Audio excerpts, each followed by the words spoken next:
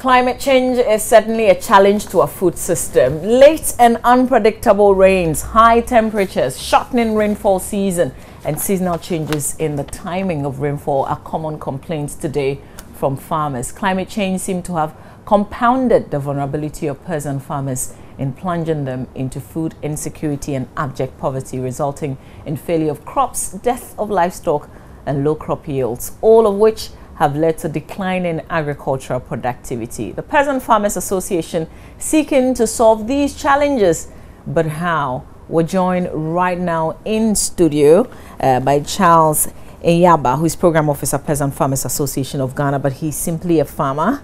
Good morning and thanks for being here. Charles, good morning. Good morning. How are you? Thank you. Great. All right. We'll also be joined via phone by the Director of Meteorological Services Department, Mr. Kweku Ayuk, who will join us on the same conversation. So have I wrapped up the problems, the challenges that farmers are facing today with the weather? Yeah, I think you couldn't have said it better. You know, for the past 5 years, if you are following events in the field, you realize that there are serious challenges to the extent that majority of farmers are actually leaving the field. This all because we have limited supply of water. And is due to limited rainfall, erratic rainfall pattern, and short duration of rainfalls. Now, apart from that, there are a few years where we have floodings in some occasions, and then the soil fertility has gradually decreased. Areas like the Middle Belt, if I talk of Middle Belt, we talk of Brunhafu, Techima, Kintampo, Nkranza, Wenchi area, which used to be breadbasket in this country, has drastically changed. Now farmers are moving away from producing food crops to producing cashew, cocoa, and other things, which are a bit weather resilient. Now the fear is that if these trends will continue, time to come, Ghana will continue to be food insecure. Last year, we made some progress. We made the MDG1 of food security. So it means that we are food secured in 5 food crop areas. That's maize, cassava, yam, and then some few other crops. But this trend will gradually change.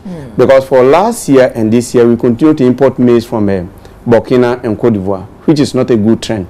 So we are thinking that we cannot just close our eyes and allow the trend to continue. We need to do something. Now, Ghana forest degrading is 2.3% every year. So we continue to lose our forest line. And all this contributes to the limited rainfall pattern that we have. Apart from that, the current farming practice, where all our concentration is on industrial agriculture, you just clear all the forests, you clear all the land, and then you plant one crop and apply heavy fertilizer. It's not also helping the soils. So we have identified some means or practices that other countries have adopted, and it's helping. And we are thinking that we want to try it. So by doing so, we launch a project in the Brown Half region. We call it Sustainable Agriculture Farming Practice, where we try to integrate food crop farming with tree crops and other livestock. With that, the soil is able to sustain itself. Okay. Yeah. Okay. So, you're a farmer yourself. Yeah. How is your personal story like?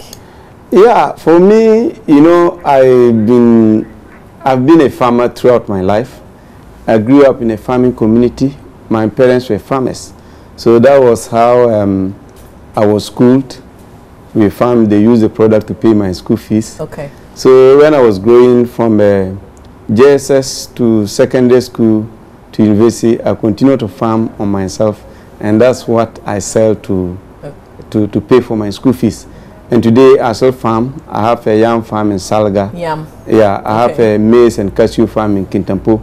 I have a maize farm in Tumu, and that's what is actually supporting me.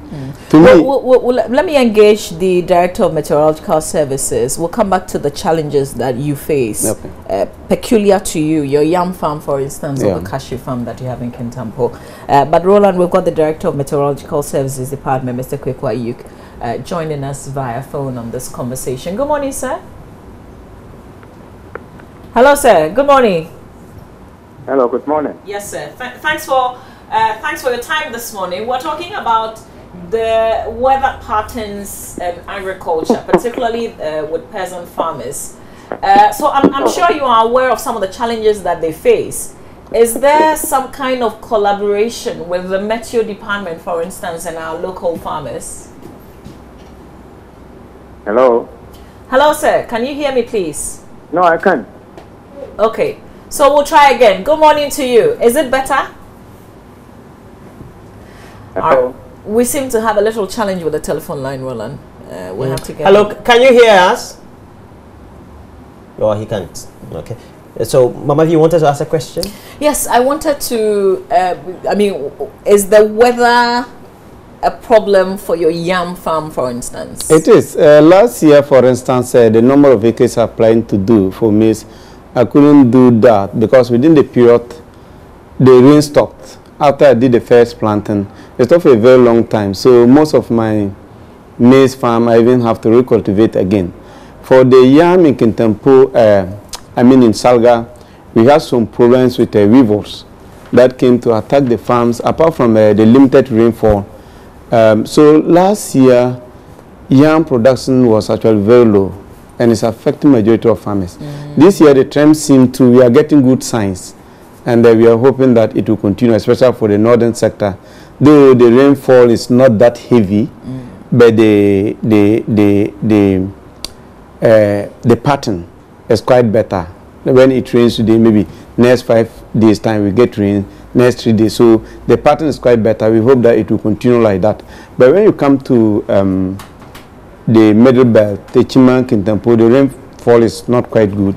So I've not been able to do much compared to previous years, because after I sow my first 3 acres of maize, the rain stopped for a while, and then it came again. Then I planted some cashew, but as we speak now, the rain is not coming, so the rest of the plots have not been able to plant.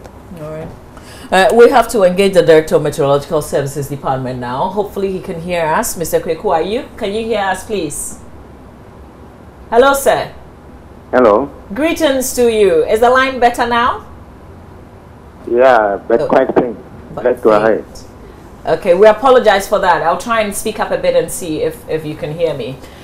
So we're engaging the Peasant Farmers Association. We're talking about some of the challenges that the farmers face today. And rain seemed to be a big challenge, the weather.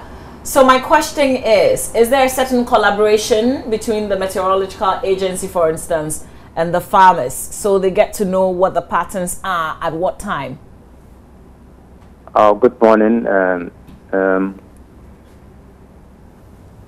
Every year, before the start of the rainy season, Ghana Meteorological Agency comes out with the seasonal forecast.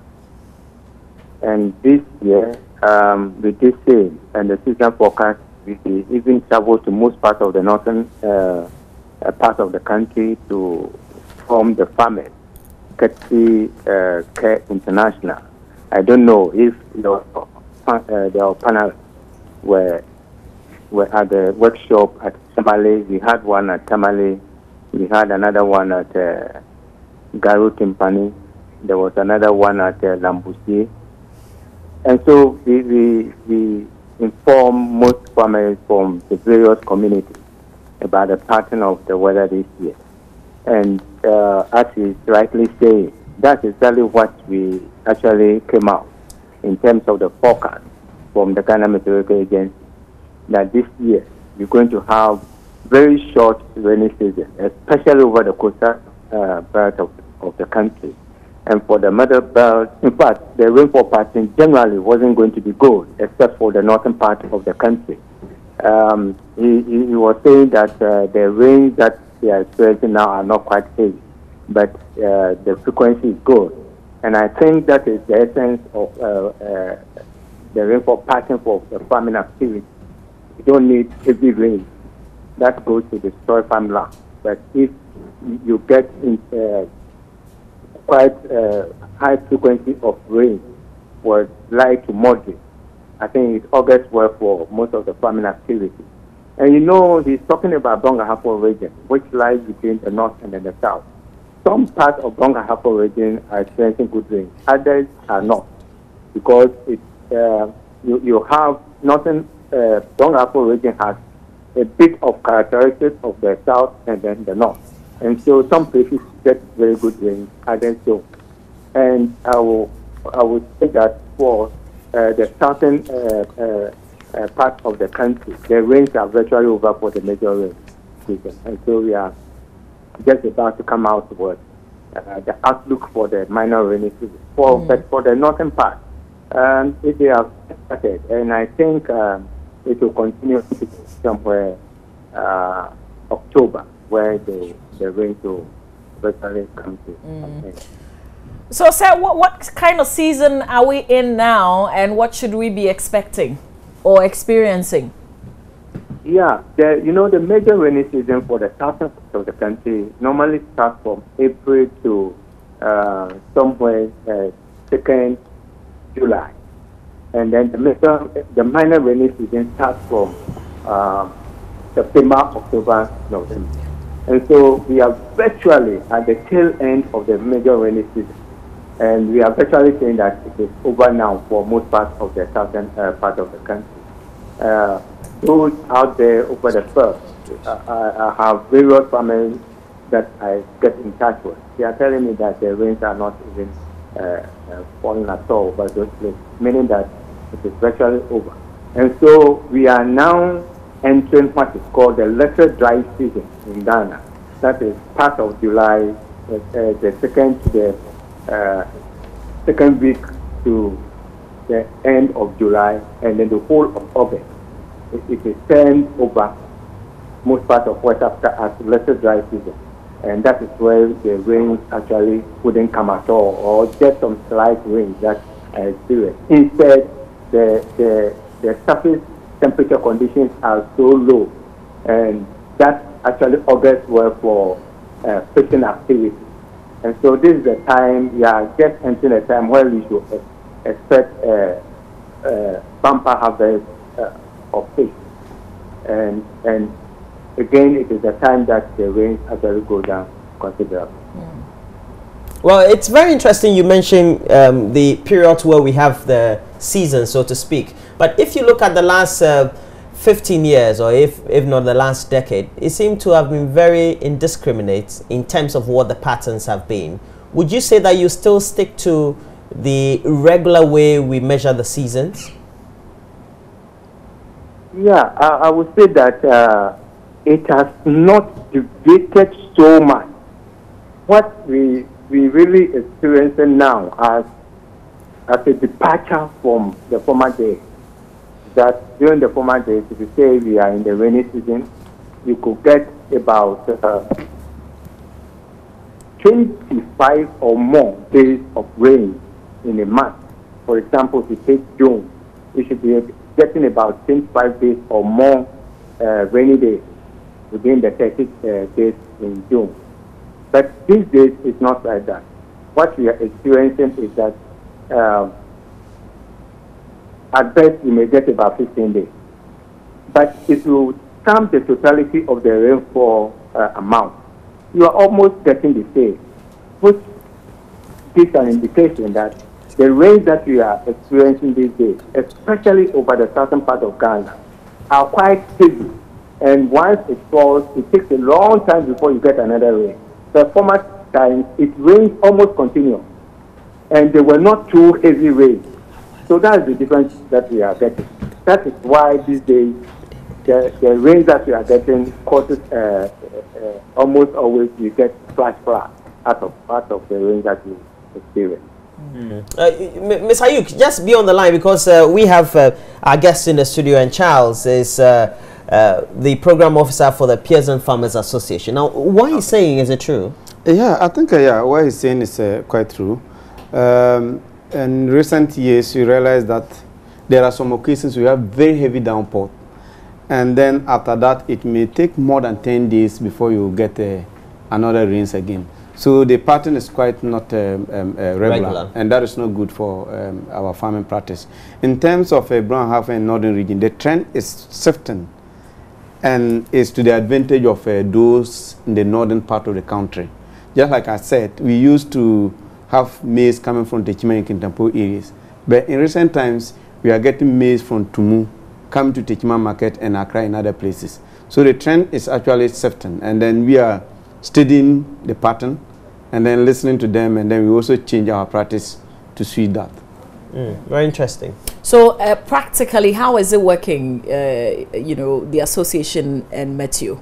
Yeah, so we just started a project, and then that project is actually looking at all means to addressing the problem. So we are engaging University of Ghana, who will also be training the farmers in certain farming practices, the agri department, who will be training the farmers certain farming practices, sustainable way of farming, adopting climate resilient practices.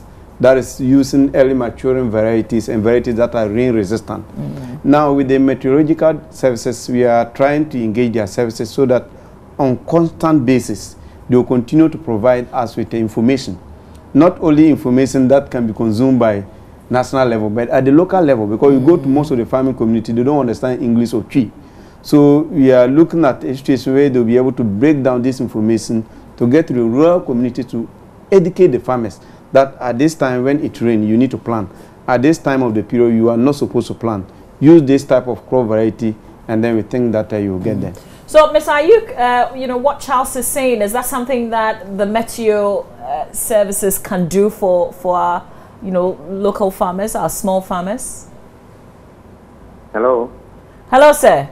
Yeah. Did you hear Charles on the bit about the meteorological agency being able to provide them information on the ground, not necessarily to persons who can understand English, but the ordinary farmer who may not understand English but needs to know the weather patterns in order to be able to grow what is appropriate at what time?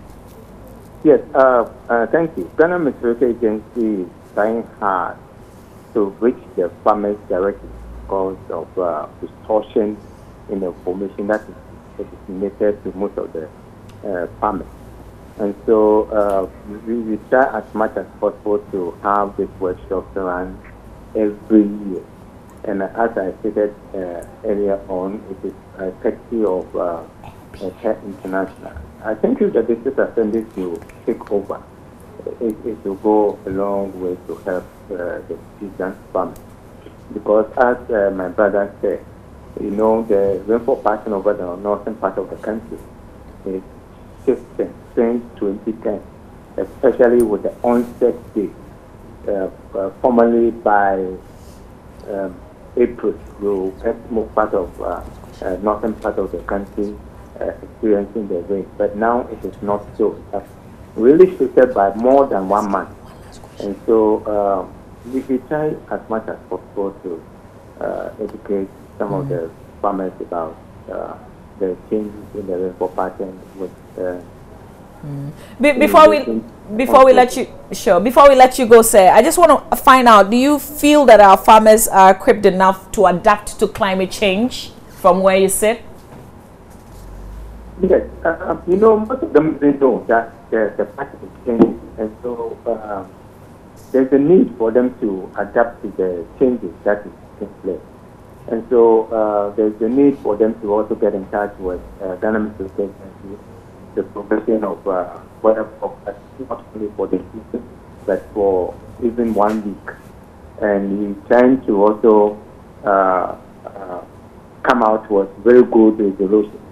And so maybe 9 kilometers by 9 kilometers, 5 kilometers by 5 kilometers, where you can have site-specific information about the climate. Because as of now, we are not able to do that, but we are working hard to get the site-specific information for various communities. All right. We're grateful to you, sir, for your time this morning. That's the Director of Meteorological Services Department, Mr. Kweku Ayuk, joining us on this all-important conversation via phone. But we still do have here Charles Inyamba, who is a Program Officer, Peasant Farmers Association of Ghana, himself a farmer, and he's been sharing his personal experiences with us as well. So when do you want to pick up, you know, with Meteo on the information to the ground exactly? When are you hoping that this can start? Yeah, I think we started. We launched a project in Kintampo. Meteo department was there. Ayuk was there himself. University of Ghana was there. We have most of the farmers present. So from here, we are getting back to them to engage. Our main concern is how to break the information down to make it usable for the farmers in the community level. Sure. Because if it's us, it will even be easy for me to walk into their office and then find out certain information. We are talking about the majority of those who are in the rural communities. So from here, we'll start the engagement right away. We are going to do it in 2 ways. If we get it, we may break it down ourselves and then disseminate it to the farmers. Okay. Or if it's possible for them to get their person, for us to go through the community together. These are the ways we are looking at. Apart from that, we will be providing them with training on climate resilience and adaptation. And this training will be done in all the 9 districts that the project is covering in Brown Half region. We are taking there as a pilot region because, you know, just like the director said, it's in between the northern Ghana and the southern Ghana. So we'll be able to actually know the changes in both sides. Then we will find an appropriate means of supporting them. Okay. Now the support will be in the area of getting early maturing plant varieties, practices that contribute to climate change, and also their farming period, whether they should plant in May, they should plant in June, or they should plant in April. You know, certain times you go to most of the places, it will rain and the farmers will be still waiting because they are thinking, oh, this rain, it won't come again. But if you get that information, you tell them, look, the first rain that comes, you plant.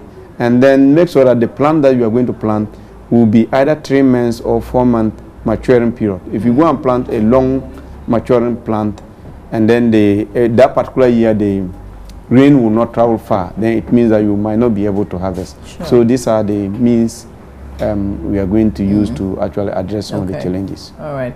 We wish you well. We have to leave our conversation here. But even for us here at Multimedia, there's something special that's happening with the business department. Yeah, We'll and have the details. well, I hope that you'll be there tomorrow too. It's an event we're putting together at the Ridge Arena Alisa Hotel here in Accra. It is the Joy Business Busy Transforming Ghana Agribusiness to the Rescue event, and it will be the business of agriculture that will be discussed, and the whole event is supposed to ask the question whether it will help in transforming the economy of Ghana. We're going to have from the ministry, the Deputy Minister, Dr. Al-Hassan Ahmadi Yakubu, as well as Salom Brantier. He's with them Pedigree. They use a certain software to look at the expiry and efficacy of products, especially pharmaceutical products, and the time is 5 p.m. But the essence of this is to make sure that whether agriculture could be the base or the launch pad for us to, one, create a lot more jobs, create a lot more capital or perhaps profits, or a lot more, some level of agricultural engineering along the value chain. What do you think about it? I think it's a great news, and I think if I had this information earlier on, I would have suggested that you invite SMV. SMV is a Netherlands NGO in the country who are actually supporting the same area that you are talking about. We just had a partnership workshop in Tamale. They are launching a 5-year project which is actually looking at food security, nutrition, and post-harvest losses. And these are the issues that they are looking at. So it would have been interested. You invite them. But for us, we would. It's a very good thing. We would love to participate. I'll carry this information to the office, and then we see how we pick it from there. But we hope that in future programs you give us official. So this is what we'll do. We will. We'll make sure that we create the needed synergy and collaboration for you. But earlier on, you also mentioned something about how perhaps we're adopting technology or the practices from the best or the developed countries into ours, and we're not trying to situate it within our context. But don't you think now we have to make sure that we move into the large plantation agricultural? That will not address the problem. It will worsen the problem. You know, agriculture alone contributes 30% to the climate change that we are talking about, and this is because we continue to use the industrial farming practices where you clear everything, you put heavy chemicals and other things. Apart from the health issues that we have with these chemicals, the implication to soil fertility is not good for us. So we are thinking that if this is not working, why are we not looking at alternatives? Because it's not only about producing today. If you produce today, you are not able to produce the same tomorrow. What happened to the future? Well, good question. Well, Roland, also at this event will be Dr. Charles Toto, who is with the CSIR and ASETs, and David Isiama with Agro Mindset. It's at Alisa Hotel. It's tomorrow, July 19 at 5 p.m. The Rich Arena Alisa Hotel, Accra is the venue. Transforming Ghana, agribusiness to the rescue. That's the question that we're asking. All right, and we will end this conversation with some information that we also picked up, understanding climate smart agriculture. But before that, the launch of the late Professor Alexander Edum Kwapong's memoir is scheduled to take place today at the ISA Conference Hall at 4 p.m. prompt. The event will be chaired by the Vice Chancellor of the University of Ghana, Professor Ernest Aite. Professor Alexander Edum Kwapong was the first Ghanaian Vice Chancellor of the University of Ghana from 1966 to 1976, and the memoir is titled A Life in Education. The book chronicles his early life in Ekropong, Achimota School, King's College at Cambridge University, through to the professional work as Vice Chancellor of the University of Ghana, Vice Rector of the United Nations University in Tokyo, Japan, and more. So it's 4 p.m. at the ISEC Conference Hall. You're invited to be part of this. To end our conversation this morning, we'll bring you this short documentary on understanding climate smart agriculture. Still ahead, we know that the voters registration, the voters roll is opening today for all of us, starting today for all of us to go and check for our names, and also do well to delete persons who are dead, who have passed on, but their names are still in the register. And also, if your name was part of the NHIS card registrants, remember that your name has been deleted, and today is also the beginning of that re-registration exercise. We'll bring you a lot more when we touch base with Derek Ecclesam, who's roving this morning for us.